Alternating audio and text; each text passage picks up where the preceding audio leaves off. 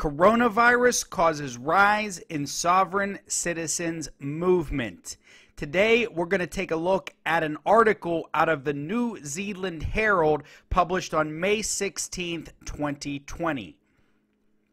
The article begins, from baseless concerns about 5G technology to elaborate schemes involving that bloke that made a matzah out of Microsoft. I have no idea what that is. The coronavirus pandemic has been fertile ground for conspiracy theorists. I believe we can all agree with that, especially if we're on social media at all. However, it's also shown a light on one of the most bizarre offshoots of the genre, the concept of the sovereign citizen. And I believe I said this in earlier videos that we were going to see more of this from the pandemic, and the pandemic was going to feed this. Not the Queen, although she is indeed sovereign, but the idea that if you so wish, you can choose what laws apply to you, if any do at all. That theory had a loud and rowdy entrance into the coronavirus arena in normally law-abiding Singapore earlier this month, and we covered this lady on some prior episodes.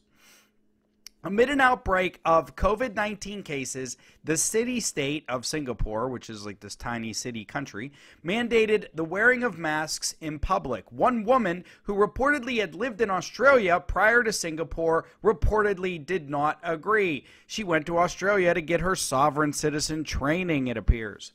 On May 5th, the woman was stopped by police after it's alleged she failed to wear a mask when at a hawker market. Police said it wasn't the first time. It's also alleged the 40-year-old ate at a table in the food court, also on the current list of no-nos. And before we dig into the rest of the article, everybody, thank you for joining me. I'm Joe Palmetto. This is the Common Sense Academy. We cover sovereign citizens, First Amendment auditors, and people behaving badly. If you like my content, go ahead and give me a subscription. Trying to get to 10,000 subscriptions. I'm almost there. Majority of my viewers are not subscribed. Go ahead, give me a subscribe if you are new to the show. We have another ritual.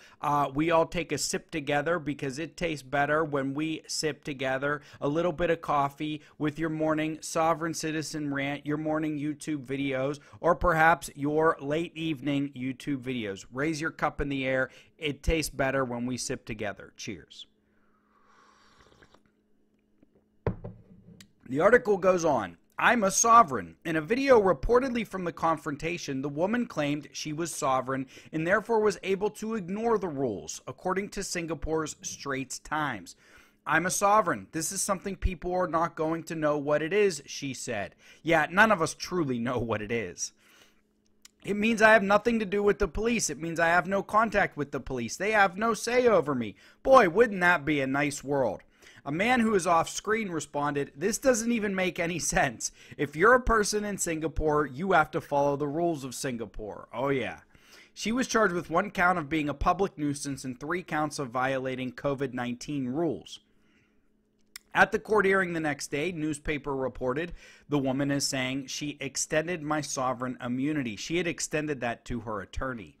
I am a living woman, and that is my only capacity in this matter. She was remanded at a mental health facility ahead of her next court appearance on May 19th. We'll have to check up, see what happens. A local Chinese newspaper reported she was a physiotherapist who had lived in Australia for 20 years.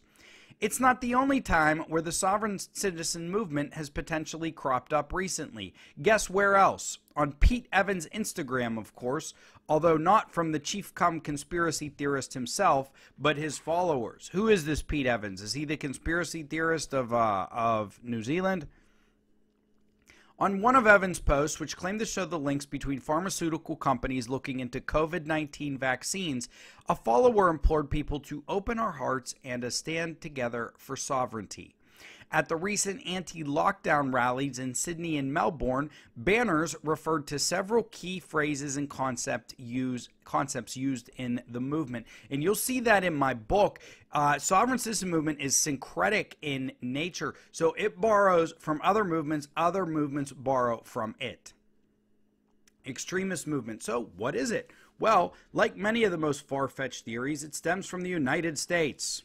Shout out to my country. We may have most of the loons. We don't have a monopoly on them, but we may have most of them.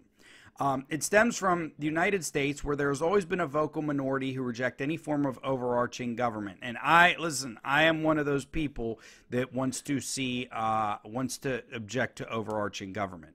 The U.S.-based Southern Poverty Law Center has mentioned the sovereign citizens movement under a list of extremist organizations. Sovereign citizens believe they get to decide which laws to obey and which to ignore, and they don't think they should have to pay taxes, the center said. It claimed the movement has its roots in white supremacy and outlandish conspiracy theories that are anti-Semitic in nature.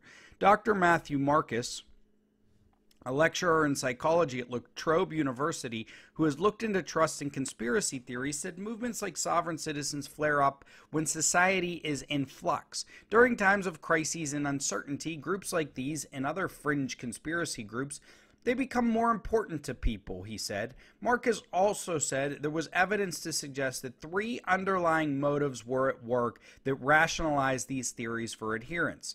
In worrying times, delving deep into a subject, even if it was way off the mark, gave a sense of certainty and increased knowledge. It also helps to maintain a safe and stable environment. Thirdly, it gave people social status within a group. I think another motive is that these people want to scam people and they can make money off of it. I think that needs to be noted there, because I don't have stats to back this up, but I would venture to say the 2007-2008 recession saw a sharp rise in sovereign citizenship. Hanging out with other like-minded people may seem appealing to satisfy some of these needs for people who feel marginalized, the professor said. Some laws, not others. Some lockdown protesters unwittingly or deliberately appear to have borrowed from elements of the movement. That's that syncretic nature. Such as the U.S. parents who argued with police that laws preventing their kids from using playground equipment were invalid or didn't apply to them. Or at the recent coronavirus rallies, banners were displayed referring to the Magna Carta. Sydney mum Renee Altacrity, mum, M-U-M, that's funny, whose child was taken from her arms as she resisted arrest for breaking social distancing rules, bore a placard that said, "If you don't know your rights, you don't have any. Magna Carta." Listen, everybody, I love the Magna Carta as much as anybody else, but it's not going to protect you in this day and age.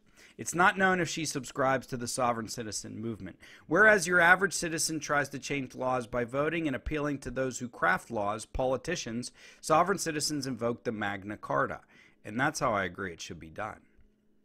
Dating from 1215 England, it's one of the world's first legal documents, while many sections of it remain in British and Australian law, which is actually super cool. The legal system has evolved since the 13th century. Yeah, by a lot. Sovereigns might recognize passages from the Magna Carta as well as parts of the U.S. Constitution they agree with, but ignore the bits they're not fussed about, and that is exactly one of the problems. The movement can be something of a rabbit hole. Some believe there is a secret parallel legal system and that the general public unwittingly enters into a contract with the government. Yes, a lot of them believe that. Sovereigns believe they can wiggle out of this so-called contract by filling verbose and often nonsensical legal papers, which if done in exactly the right way can game the system, making them exempt from modern laws. That would also mean they don't have to pay a tax, which is a bit of a side benefit. I wouldn't necessarily call it a side benefit. For many of them, that's the main deal. Problem with self-proclaimed sovereignty. Usually sovereigns have pretty mundane aims. They might argue they don't have to pay a speeding fine because they are not subject to it. One of Australia's most notable followers is Wayne Glue of Geraldton, Western Australia. I'll have to look into this guy. He declared himself a sovereign citizen and in 2018 argued he didn't have to pay $300,000 in rates and legal fees to the council because local governments were unconstitutional. When the council tried to seize his land, he said they cannot touch it because he held it under, Clause 61 of the Magna Carta. He has some crazy misconception that the laws do not apply to him, and regrettably, we have been forced to take action to seize his property to cover costs that rightfully belong to the ratepayers. Ratepayers, that's interesting. More Aussie, New Zealand language. Said Geraldton Mayor Shane Van Stein. But true believers have also turned to murder. In 2010, the U.S. state of Memphis Jerry Kane and his son Joseph shot dead 2 police officers when they were pulled over during a routine traffic stop. The pair later died in a shootout. Yes, that's a notorious sovereign citizen act of violence. There's nothing to suggest most sovereign citizens would resort to violence in any way, or even that many of the followers would know of the movement's foundations. I agree with that. But the crushing reality for sovereign citizens is that they are indeed subject to the law. They can rail against it, question its validity, and even slow down the process. However, as the woman who refused to wear the mask in the market will likely find out, her case will still make its way through the Singaporean legal system, whether she chooses to recognize it or not. Singaporean politician, something Shanmugam, I give a shot at the last name, I'm not going to do the first name, said in a social media post that she proclaimed herself sovereign was well and good, but then such people should not live within society. She should not expect any of the benefits that come from this system of governments, including her security and medical care. And friends and family, that's something that I've been saying from the very beginning with these sovereigns. They want to claim all the benefits of our society without any of the detriments, any of the rules that they have to follow. They want to call United States and valid currency fiat money, but then they have no problem scamming people for that fiat money so that they can, I don't know, go to Walmart or buy a new car or pay their bills. It's all loony. I knew I had a very strong intuition that the coronavirus was going to increase this. The thing about the coronavirus is, number one, it's new. There haven't been that many global pandemics, and certainly not any in my lifetime. The Wu flu was in the late 1960s. So this type of thing is new. It's scary. It's from a foreign country. It is ripe fodder for conspiracy theories. It's also an invisible or unseen enemy, though we can see its effects. And those are always, those types of things are very ripe grounds for things like conspiracy theories. And we're seeing flare-ups everywhere. Sovereign citizen is on the rise. They're burning down 5G towers. They're connecting 5G to coronavirus. It is all loony. So we'll continue to monitor the sovereign citizen movement. Thank you very much for joining the Common Sense Academy. If you like my show, sign up for my email list. There is a link in the description. You'll get a free PDF of a history of the sovereign citizen movement written by myself. And stay tuned for my book on sovereign citizens coming out soon. I know I've been saying that for a while, but trust me, it's going to be soon. Thank you very much.